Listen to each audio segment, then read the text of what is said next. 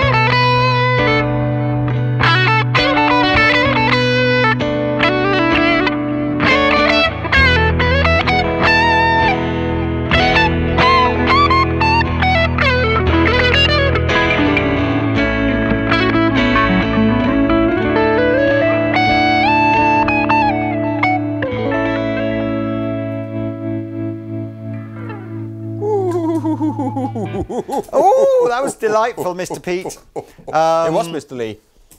There we are. That's your 4 chords. A. When you say 4 chord, you mean 3 chords. 3 chords, sorry, yeah. What's that chord called again?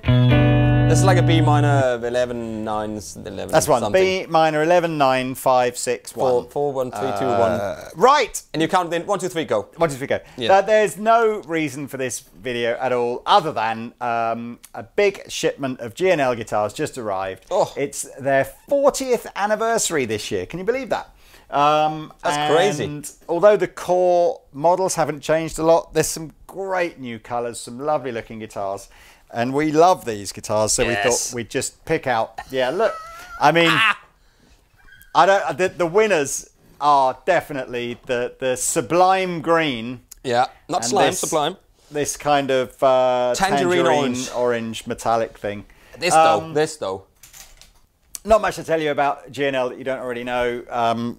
Started by Leo Fender with his longtime friend and associate George Fullerton, G for George, L for Leo, make guitars out of Fullerton in California, and they're beautiful. Oh. They're beautiful. They're kind of you can kind of see what Leo's background was. You can see the Fenderiness of his background, but there's quite a bit of stuff here. You know, the pickups, perhaps particularly pickups and bridges and electronics was really where G&L kind of did go off on its own thing. So we've got here the shapes that Pete and I have got is the Asat. Yeah. Okay, the shape, as you can see, is Telecaster-ish. Yeah. The edges are a little bit more rolled than a Telecaster. I think the body depth is a tiny bit thinner.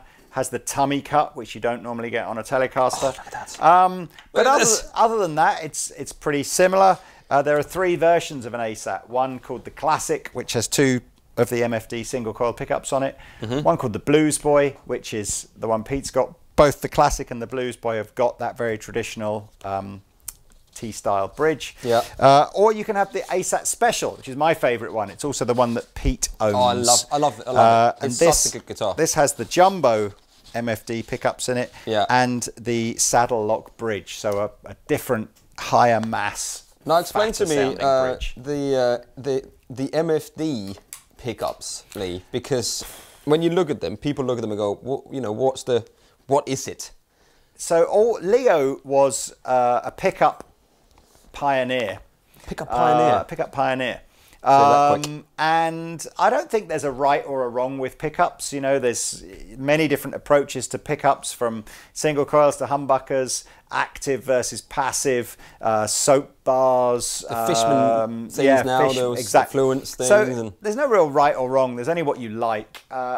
There's a great video from Dave McLaren at G&L where he explains exactly how an MFD pickup is different, but my layman's terms on it, it just kind of feels like a fatter version of a normal single coil pickup. Fat and hotter. So Pete, whiz through some tones on your Blues Boy. I just wanted to show you before I do that, I just wanted to show you that you get a certificate, so you get with these Fullerton, that has got all the specs, so swamp ash, honey burst, 6 box steels, 6 saddles, curly dome top chrome and rear contour, and you get the neck profile, and you get the 12th fret and all the stuff, and jumbo frets and pearl inlays, and you get all the stuff, and then you get your certificate. You get some shares. Is that a share certificate? You get this some is like shares a in bond. G&L. Isn't it? That's the bond signed from Mrs. Leo Fender, from Phyllis Fender. Signed this.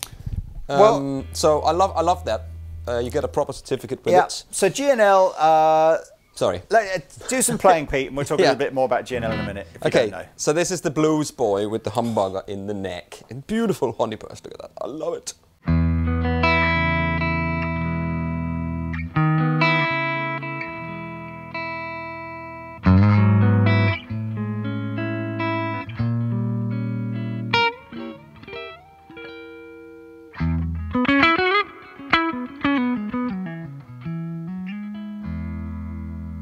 Oh, it's nice. It's a step away from their normal pickup sound, the normal sound of the Asat that I've got, because I've got the MFD, the fat MFD on it.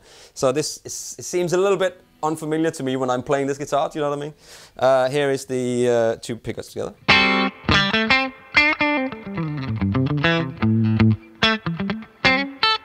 Much more spanky.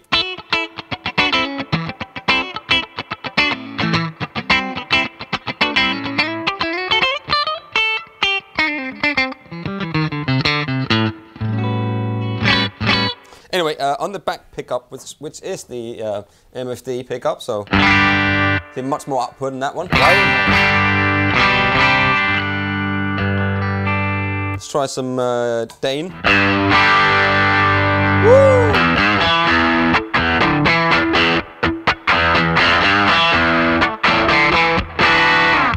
Nice. I had Dane on the front. Can you hear what I mean? It's almost more. It's weird, like more output out the back pickup than there is out the humbucker.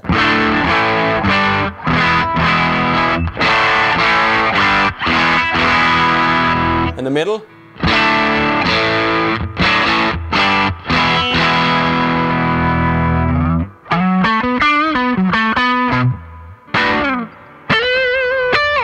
That is Blues Boy. That's what it is, isn't it?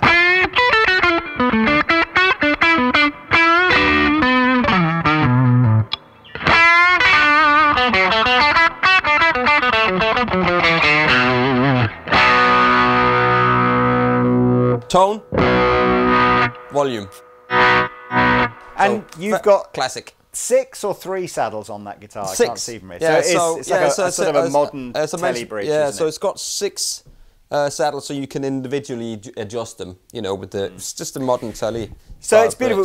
Pete and I went to the G&L factory in 2019, and it's a pretty small factory. What would you say there were like 25, 30 people working there? Maybe a bit more, 30, 40. Oh, maybe that many? I don't think there was that many. Maybe, was there? Maybe. And pricing on G&L is pretty similar to Fender American. So one of these guitars is going to cost you something like an American Pro would cost. Yeah. So I don't necessarily. I just think G&L is just a different twist. I'm sort of.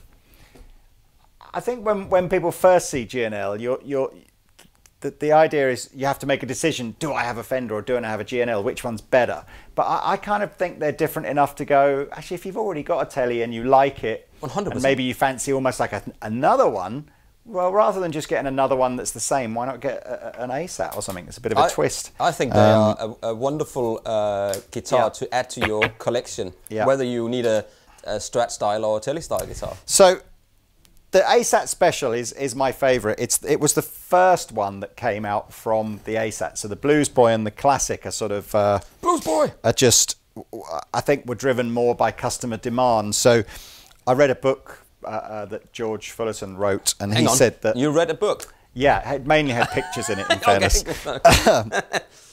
And they kind of said, you know, Leo didn't want to do Fender kind of versions, if you like. He wanted to do his own thing. So the Asat Special came out first, which, as you can see, is quite different to a Telecaster. But customer demand at the time, this is in the 80s, where I think it's generally accepted that Fender wasn't going through a great period of time. The demand from customers and dealers were for G&L to just make more conventional Strat and Tele styles, which is where things like the Classic and the Asat came out. But the Classic and the Blues Boy. But as I said, the Asat Special is the sort of original one. So it's very fat. It's not, you know. I want to say almost more like having a telly with P90s on it or something. Yeah, yeah, exactly.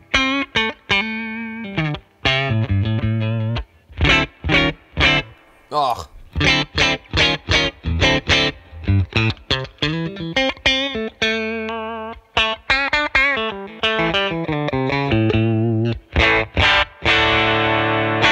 It's got a lovely jangle on that bridge pickup. That's no pedals for all you pedal haters out there. That's just the guitar, straight into an amp. Light speed.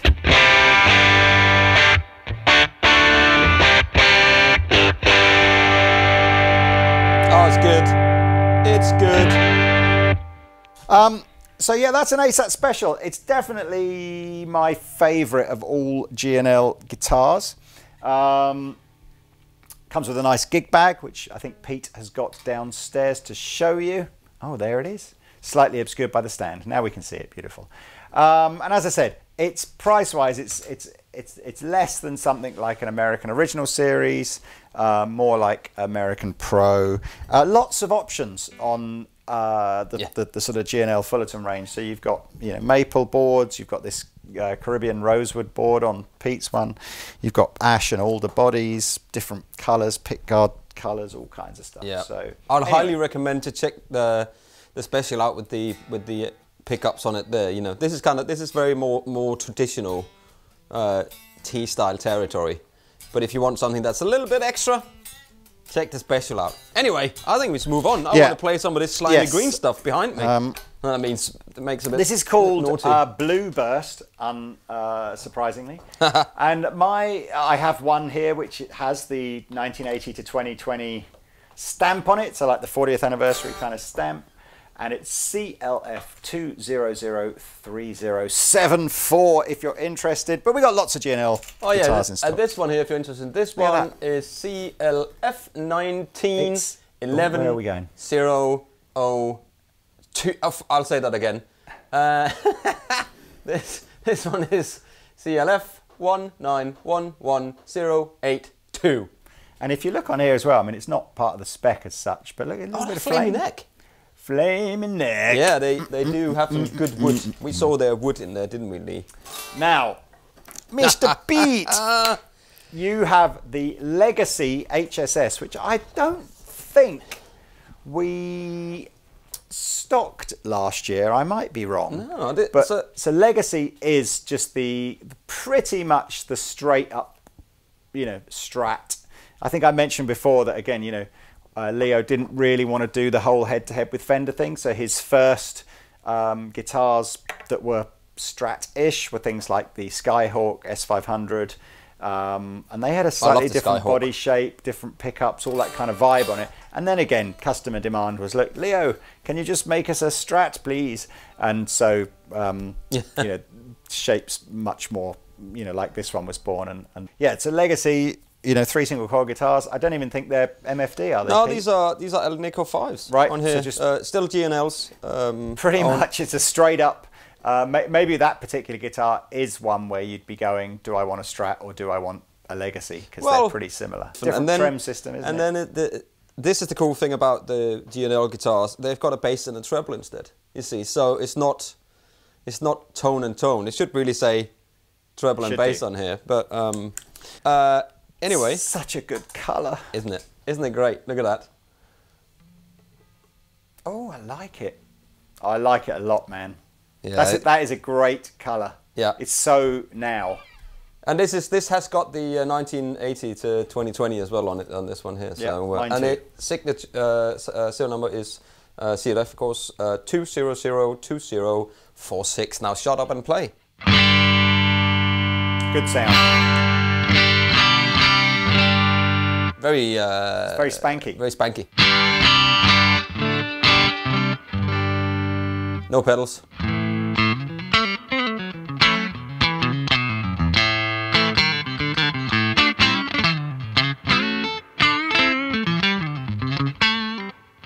And a really lovely neck, satin finished here with the roll fingerboards on. It just feels delicious. 9.5-inch radius and jumbo frets. Let's go to the middle and the neck.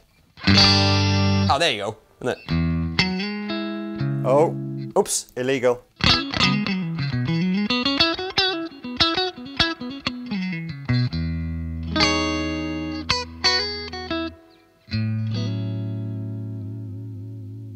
Oh, and the trim system, of course, as well. It's just the fulcrum trim is. I love them. They are great 2 positions. They are really, really good trim system. You know what I mean? And the reverse round. Interestingly, again, another thing that Leo can take some credit for. He was putting the dual fulcrum trem onto his guitars before Fender were putting them on theirs. Yeah, well, he is Mr. Fender, so end of the day, So here we go, here's the middle position.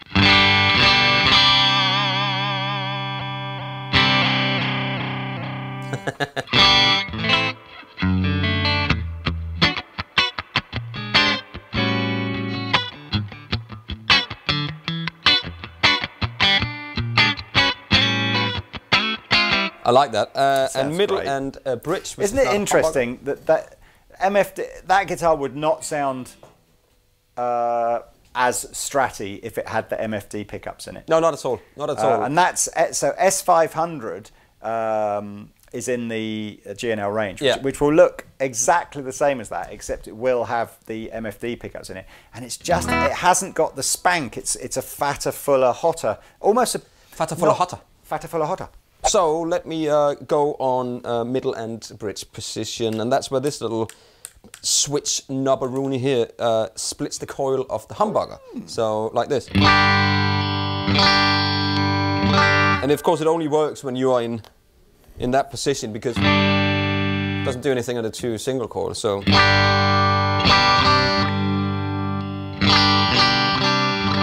that's literally like having, it's like literally having like 2. You've got to stop playing John Mayer on that and play more Def Leppard or something. But I haven't put any gain on it yet, Lee. Back position. Oh, that's hot, man. It's hot. Split it. Dane.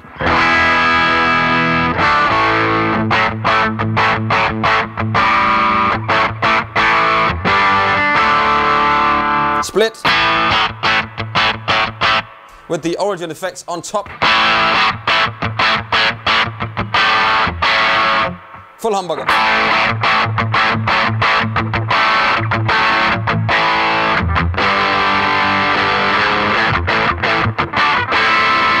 What's the most 80s chord you know for distortion? I don't know, is it just like... Is it not just...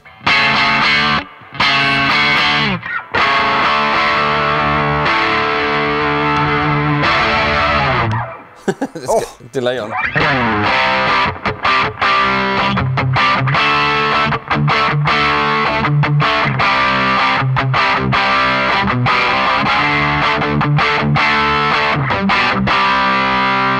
Let's try that is full cat amongst the pigeons, because now I always thought if I wanted a hot rodded Strat, I might look at Charvel or something like that, but I don't know now. I think I might go... That Legacy HSS in that colour looks wicked. It does. It really does.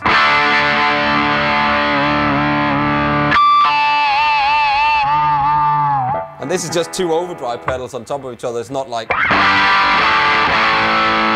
And watch the neck pickup.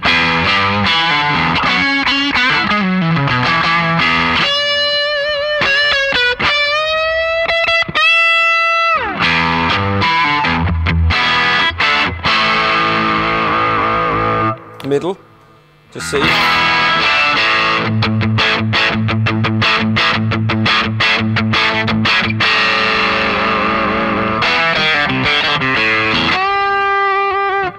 It's great with that.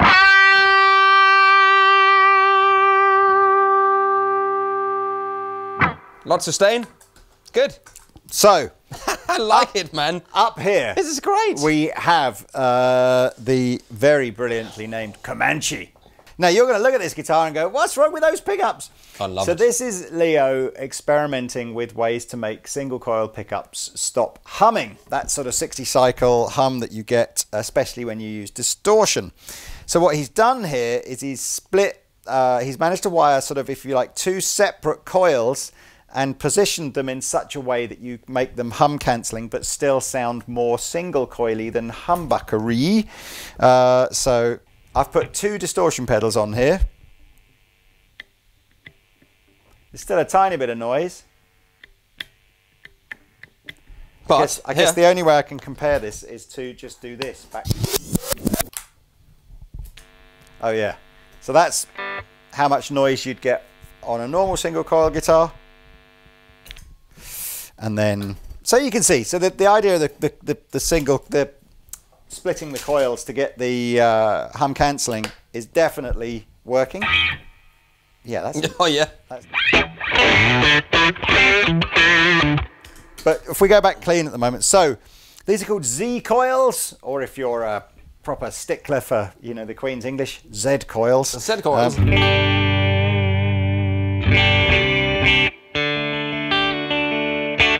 Still sound a lot more single coily to me than humbuckers, you know.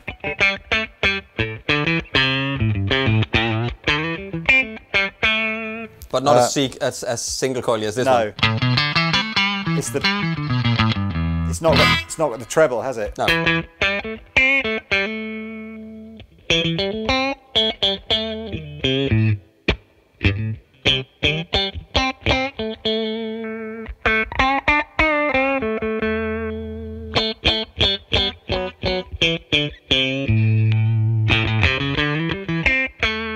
And you've got this little magic switch here, which in the neck position brings in all three pickups. So you go...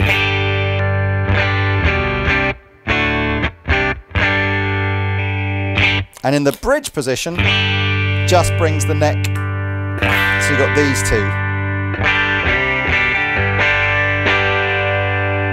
So that's kind of cool. It's got the passive treble and bass system in, same as Pete mentioned. Got the dual fulcrum trem system. I've got one here with a Caribbean rosewood neck on it, but you can buy maple if you want to. And a great colour. Light speed.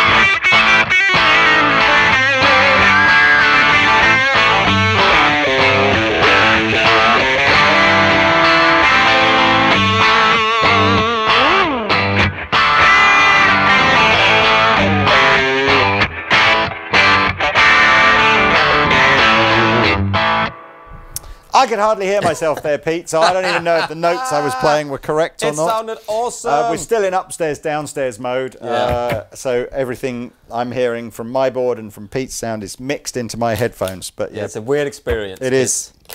You? I love this colour. I mean, I think Fender do, or have done, this kind of copper. Oh yeah, that's right, we did do, but it's not as bright, is it? It's slightly browner. I like it. Beautiful. I like it a lot. For this one as well, man. Honestly.